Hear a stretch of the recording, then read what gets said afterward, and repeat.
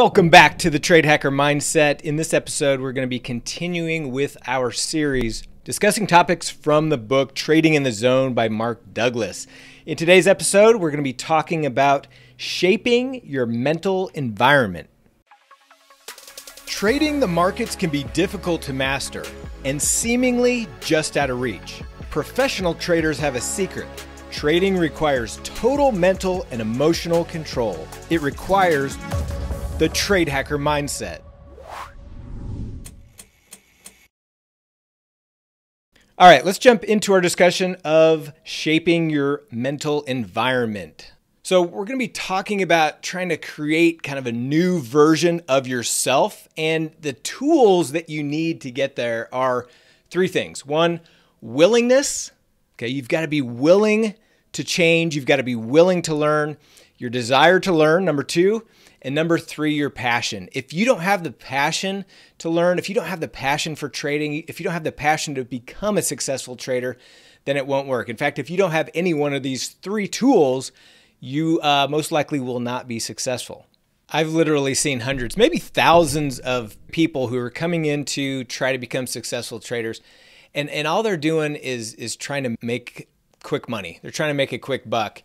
And it just never works. I mean, we think about people who want to trade because trading is financial. It's all about making money, right? But if you come in with the mindset of just trying to make money or just trying to make money quickly, it never works out. You've got to have the willingness, desire, the passion. You've got to love trading to actually become successful. Just like anything else in life, the people who have the most successful careers are the people who do what they love.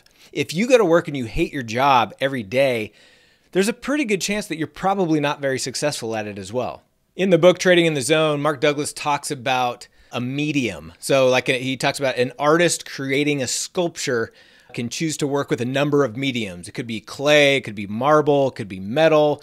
But for you, your medium is your attitude and your beliefs. So I would imagine the goal for most of you when it comes to trading is consistency, right? I mean, it can't be just making money.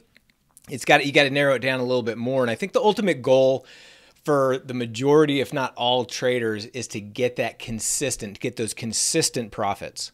You know, we talked in our last episode about how the best, most successful traders think differently than everybody else. They've learned to trade without fear, but at the same time without becoming reckless and committing trading errors based out of fear. So the bottom line, and one thing we're going to keep harping on, is that the ability to virtually eliminate fear and recklessness from your trading.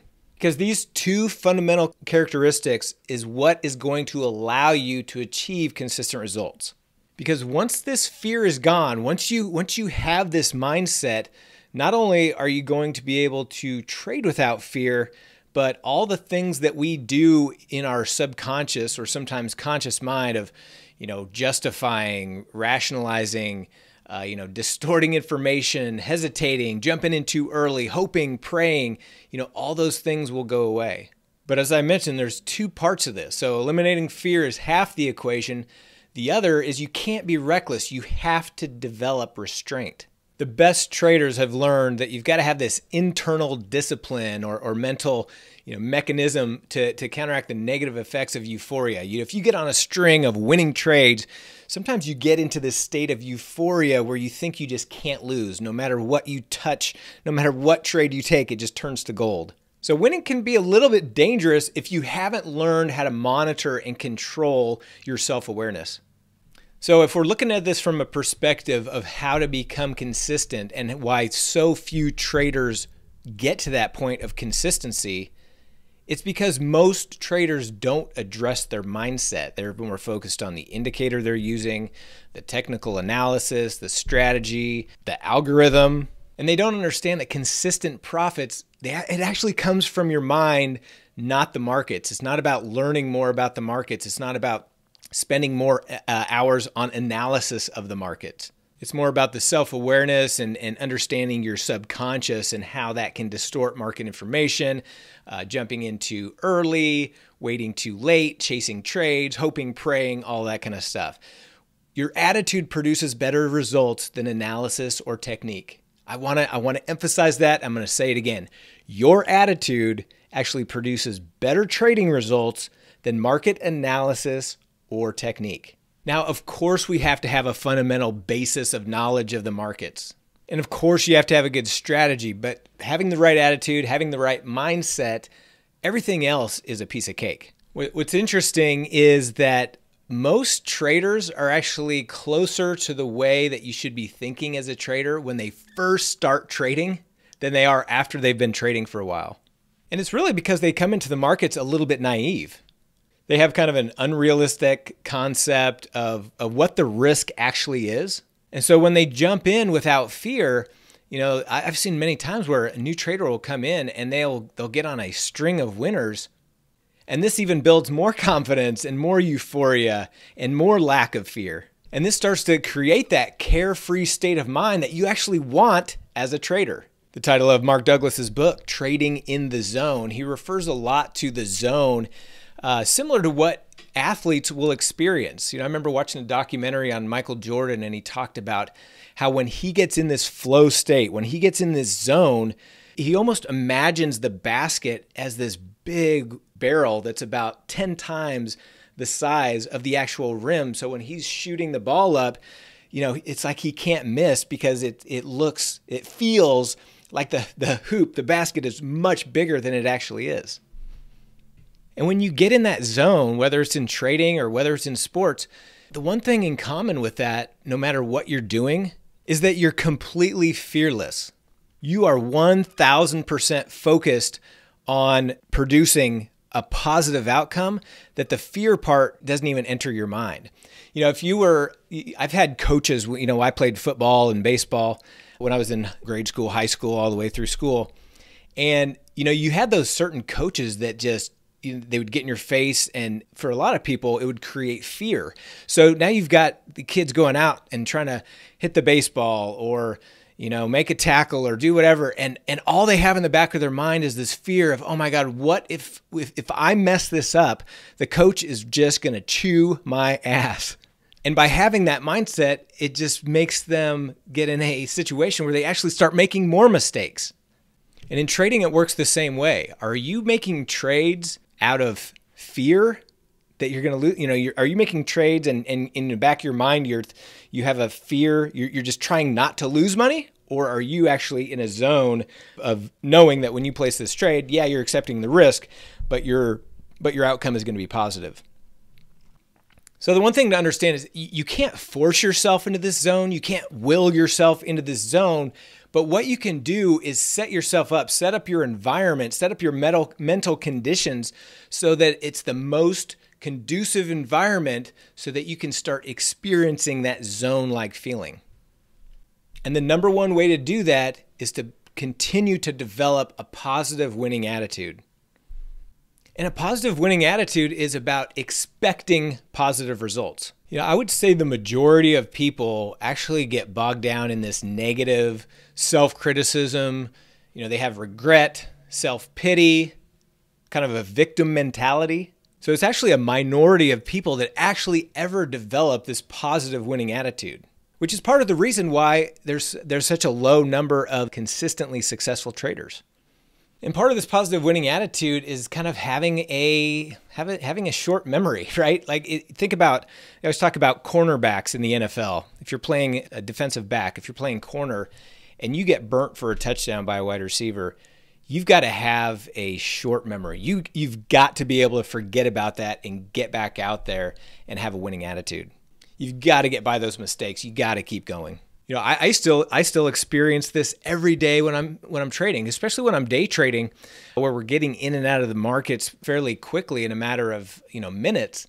Where if I start off the day and my first couple trades are losing trades, I start to get that doubt to creep in. I start to get that fear creeping in that now I got to be careful because I don't want to turn these losses into more losses. So I start getting fearful and maybe not taking trades because I just took one like that and it turned out to be a loser. So I don't want to jump in another one that looks just like it. That kind of mental mind frame. You've got to be self-aware You know, it's natural for you to think like that. I know it's natural for me to think like that, but I also have built up a self-awareness to understand that when I do start feeling that, I've got to be self-aware and get past it. Because the opposite is true as well. When I first start trading for the day, if I knock out 2-3 winners in a row, now I have this confidence. I'm not encumbered by fears. I'm not worried about the next trade. I'm feeling very confident, and every trade that I see almost looks like it's going to be a winning trade. And that's where you also have to be self-aware and understand euphoria, right? You can't get into that state of euphoria and start making trades that are not high quality setups. But it all starts with that winning attitude, having that feeling of confidence and fearlessness. Winning is mostly a function of attitude. In trading, it doesn't take a lot of skills. It doesn't take a lot of skills, to buy and sell that security, whether you're trading options or stocks or futures or whatever it is. It doesn't take a lot of skills to actually execute those trades. So let's go back to our discussion that we were talking about of a brand new trader. Somebody comes in and is fearless and just ready to take on the world and executing trades out of fear. But what happens when that new trader starts to lose, right? Let's say they go on a winning streak right out of the gate. They're building all this carefree and this confidence in trading, but then they start losing. What happens? Now, part of it is determined upon what he interprets the experience to be and what his expectations are coming in. I mean, if he comes in with the expectations that, hey, I understand there's no way to avoid a loss, I'm completely accepting risk, then the chances of it affecting him adversely aren't very high, but that's not normal either. The most likely scenario is he's come in and he has not accepted the risk.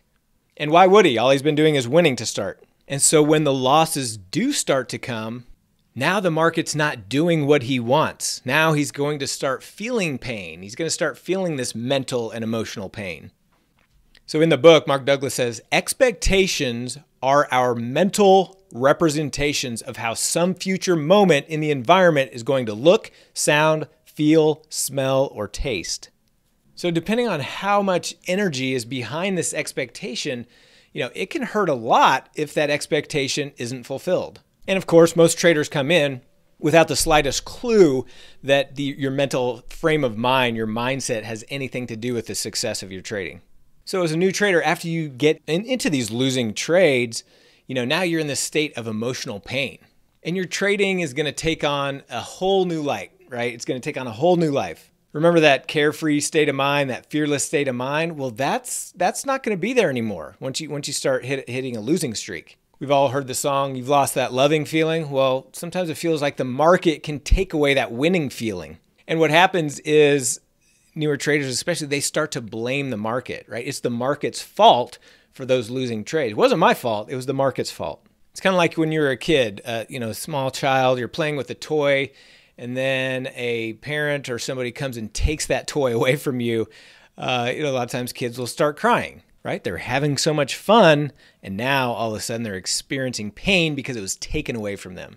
We can start to feel betrayed, right? Everything was going so great, and then the market came and took it away. The pain came from an outside factor. It didn't come from us. It didn't come internally. It came from that outside factor, right? And if it comes at a time that's completely unexpected or unanticipated, then we are unprepared, and that's what causes this emotional stress. And how we react to this emotional pain, a lot of it has to do with how we were raised. Some of us had parents who were very well-meaning, and teachers and friends and coaches that were very well-meaning, but some of us grew up in environments where you had situations where you have people in power over you or leverage over you who actually intentionally or maybe subconsciously kind of inflict pain on you, whether it's emotional or physical, because they perceive you as having less power. So if you grew up in an environment like that,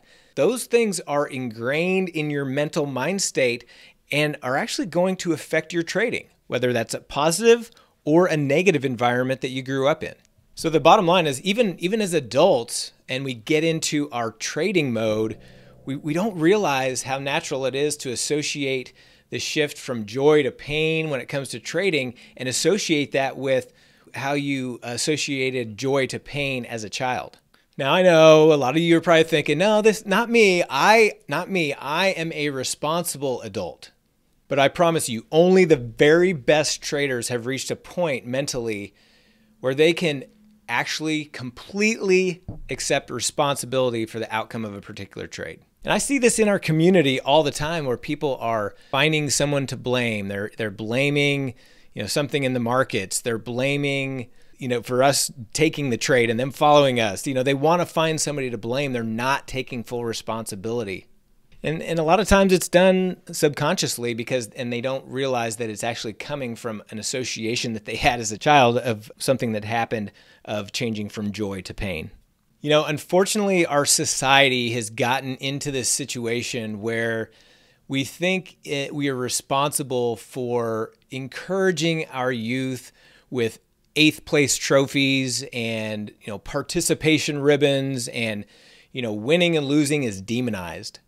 But when it comes to trading, when it comes to the market has absolutely no responsibility to give us anything or do anything that would benefit us. And if you grow up in this state of mind that you're entitled just for showing up, well, the market's going to slap you around pretty good.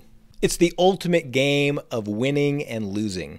It's just about taking responsibility. You've got to acknowledge and accept what's going to happen from this outcome. You are completely responsible for your success or your failure. If you do anything less than taking complete responsibility, a couple things are going to creep in. One, you might establish kind of an adversarial relationship with the market. And remember, we want to be in flow with the market. If you have an adversarial relationship with the market, you're working against the market. We want to be with the market in the constant flow of the opportunities. And the second thing that happens if you don't take full responsibility is you're going to kind of mislead yourself into believing that your trading problems, that your losses, that your lack of success can be improved by doing more market analysis, more research, more indicators. And none of that leads to better success trading. It's about taking complete and absolute responsibility. So when you actually think about blaming the market, it's pretty ridiculous, right? I mean, from the market's perspective, every single moment, every single movement in the market is completely neutral, right? The market doesn't know what you want. The market doesn't care what you want. The market is always neutral. So you've got to get into the flow of the market. Now, the market does have a flow. It often might seem erratic, but the market does have patterns that repeats itself over and over and over again. So again, you can't be at odds with the flow of the market. Otherwise, you're against that flow and it's going to affect your trading negatively. So if you want to be getting into that flow, you've got to be free of that fear, anger, regret, hope, prayer, despair, disappointment, all those negative fear-based things. And you really won't have a reason to experiencing all these negative emotions if you're taking absolute responsibility.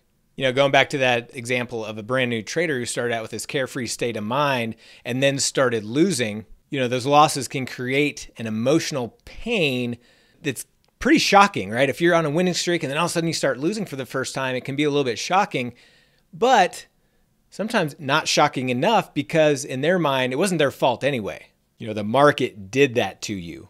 So instead of quitting, you have this feeling that you just need to learn more. If you knew certain things about the market, you wouldn't have experienced that pain. So how will you get into a flow? Remember, we've got to get in the right mindset. I mean, some traders meditate. Some people work out. I work out every morning. Some people it's drink coffee. Some people it's smoke weed. Whatever your thing is, you've got to find something to get you in that positive state of mind. So staying on the example of the new trader, it's more about focusing on the mental mindset, not about trying to conquer the market with more market knowledge. Because we've all been there. When we start getting into those losses, now, I got to go get smarter. I got to put in some more effort. I got to put in some more work, because in every other aspect of life, careers, sports, things like that, that's what it does take to become better. But that mindset works against you when it comes to trading. So Mark Douglas in his book talks about when a trader does that, when they start searching for more market knowledge, it creates a situation that he calls the irreconcilable dilemma. And it's where you go on this knowledge quest. You start learning about support and resistance and chart patterns and Fibonacci and RSI and stochastics and MACDs and oscillators. The problem is now when you have this newfound knowledge, now you go back to your charts and you've got 18 different indicators on your charts. Now you have a problem executing your trades. Now you're second guessing yourself. You're hesitating. You don't put on trades at all, where you have a clear signal that before this losing streak happened, it would have been a clear signal and you would have just jumped in. And then you start to get frustrated because you thought, man, if I learned more, so it should be easier. And it starts to just not make sense in your mind. You know, gathering knowledge, getting smarter in every other area of our life makes sense, but in trading, it can actually work against you. And I can speak to this from personal experience. I was inconsistent at best for my first 10 years trading. 10 years. Now, I'm kind of a slow learner, but 10 years, I was not consistent in trading, but I kept doing it. I kept jumping from strategy to strategy, from guru to guru, from newsletter to newsletter, from indicator to indicator. And it wasn't until I started focusing on mindset, which is why I'm so passionate about this, which is the whole reason we started this podcast, is because it was the mindset, it was the self-awareness that finally got me over that hump to start booking consistent profits year in, year out. You know, I think we all, when we first start out, go from this state of mind of being carefree and fearless to this point, to this mindset of preventing pain by avoiding losses. But what's the problem with that? We can't avoid loss. So you can't prevent the pain by avoiding losses because that can't be done. Taking losses is part of trading. You know, the market does have patterns that repeat themselves over and over and over again, but not every time. You know, there are no guaranteed trades. There are no strategies that are 100% winners all of the time. So there's no possible way to avoid losing or being wrong. But you typically don't see this. You typically don't sense this because one, you're trying to get that winning feeling back. And number two, now you're super enthusiastic about all the market knowledge that you've started to acquire. What you don't realize is that when you go from this carefree state of mind to a prevent and avoid mode of thinking, you actually shifted from a positive to a negative attitude. You're now focused on not just winning, but rather how you can avoid pain by preventing the market from hurting you again. This goes back to as we related it to sports. If you're playing not to make a mistake versus playing to win, you've already lost. So this attitude, this mindset of pain avoidance is going to start to create an experience that you're trying to avoid, which are these negative thoughts, these fear-based thoughts. This mindset that produces an adversarial kind of butting head situation with the market when you really want to be in the flow.